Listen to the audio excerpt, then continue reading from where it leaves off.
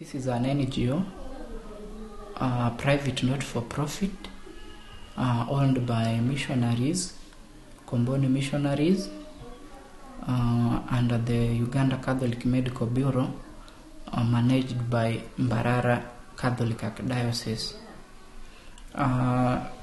It being actually, it was started as a rural facility to help the poor.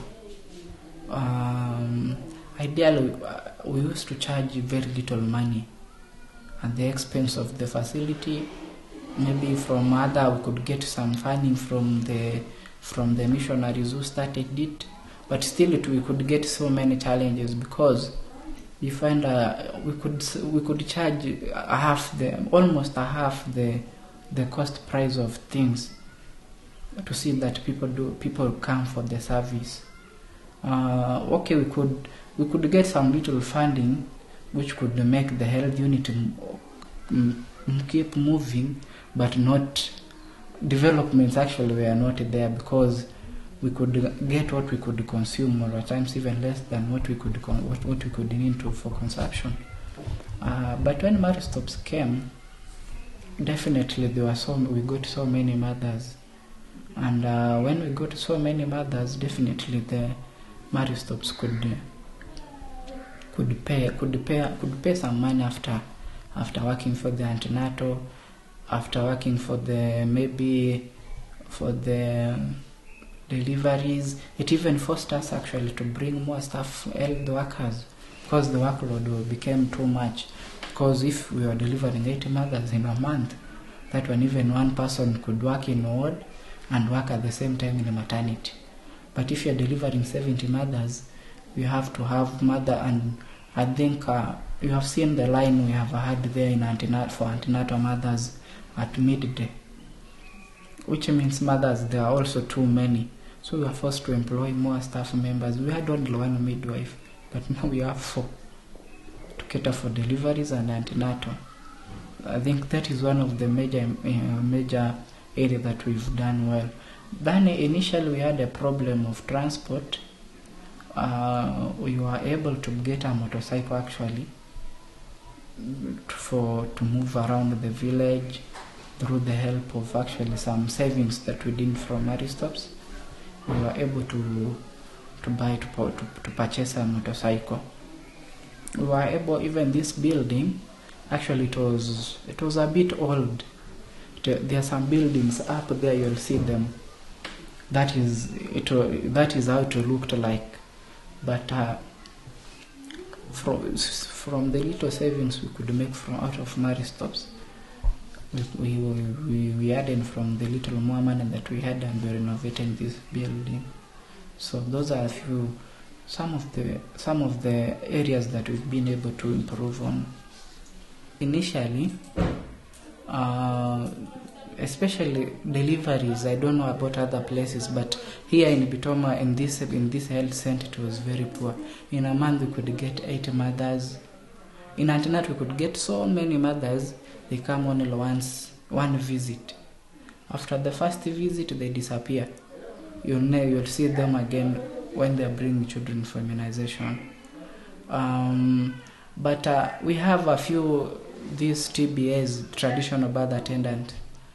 Mothers could always go there because they could get the herbs. At times they could even die from there, and they take them secretly back to bury them, that maybe she died out of this, but without, they could confuse the whole idea.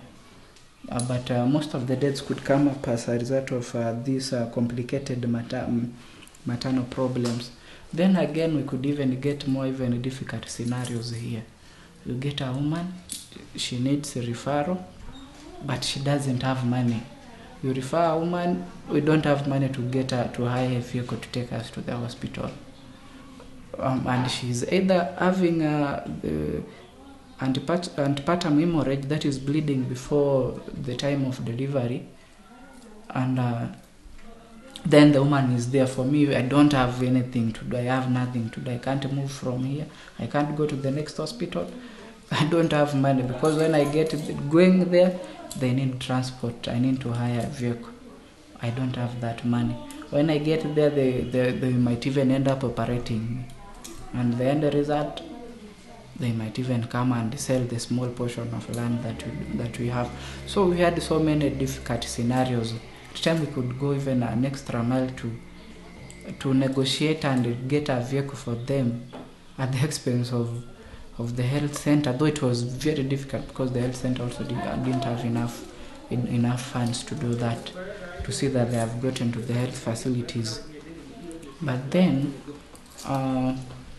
as we talk now, actually in this Bushenyi district, this health center here, we are the best health center in deliveries. We are the best, actually. Any program that pertains, people from the Ministry of Health, they have come, they want to check maternal ward, they come here. Can you imagine? We came from 8 deliveries in a month, but apparently at times we go even up to 70. We are in the district, we are number 4. There is a certain hospital, it's called the Kampala International University Hospital. We have Kombon Hospital, we have Ishaka Adventist Hospital.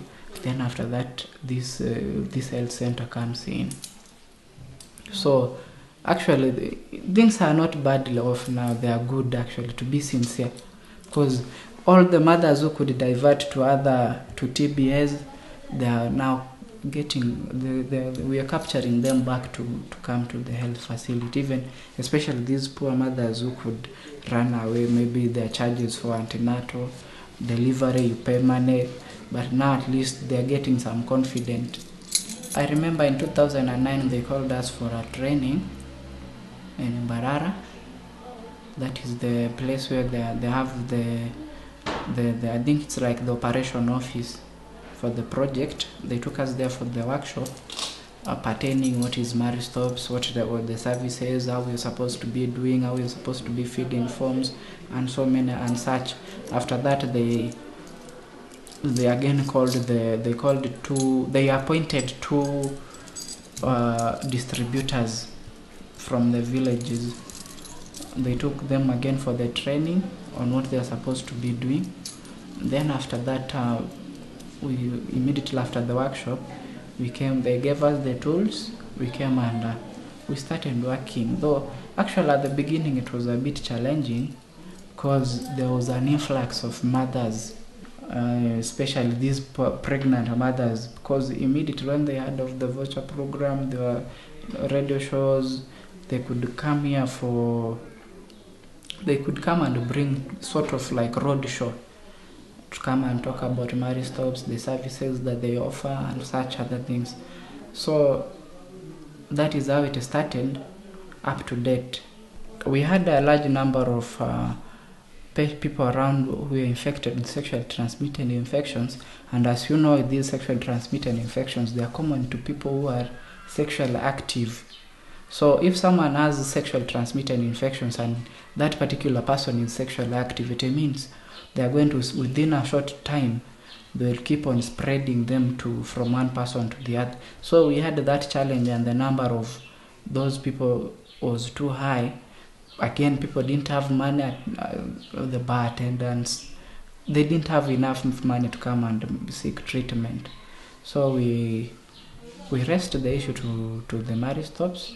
We showed them our data, the number of cases we are getting, and the severity actually of the cases that we are getting. So that one forced them to come, and they had to bring us the program, which actually assisted so many people. We treated so many people within a short duration. Which program? They used to call it Healthy Life, for treating sexually transmitted diseases. Commonest were gonorrhea and syphilis.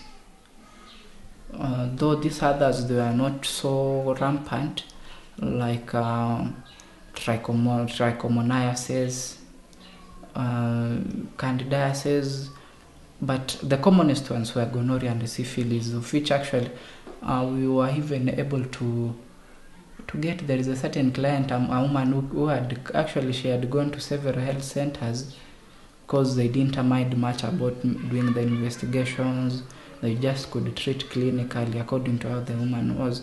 So when they heard about this program, they came here. They had that woman. Actually, she was telling me that I've been planning to hang myself. The whole vagina was eaten up. On examination, you could see the uterus, the inside of the vagina, without doing anything. The whole vagina was eaten up. But actually she's among the people who actually appreciated. After we did investigations, we treated her until she got better, and I also benefited from it because the woman brought for me a coke. We have so many mothers who are eligible for the vouchers, but they don't have them. Reason being that the program is almost coming to an end. So actually, I don't know where we shall end up with these mothers, because now they have been, even the poor woman now could speak amongst in a group, because they were confident that even if now I'm pregnant, I'm sure that I'm going to deliver, to have a safe delivery. But now my greatest worry is that in February the project is coming to an end. So I don't know what will happen next to the mothers to the poor pregnant mothers. I don't want to imagine the state where we were, and how mothers could lose life out of maybe having nothing to do. They couldn't even come to the health facilities because they don't have. They know when they come here, they will be requested to pay money.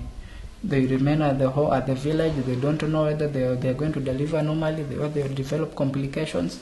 Once they develop complications, they have no way to move from there. So when this program ends, I don't know what we are going to do. To me, I feel it's a great challenge. Then maybe another area that I feel that the project can maybe come up to assist, especially on the newborn. The program doesn't cater much about the newborn, especially after the babies have been delivered. You've discharged them, like today, tomorrow they come back with some complications.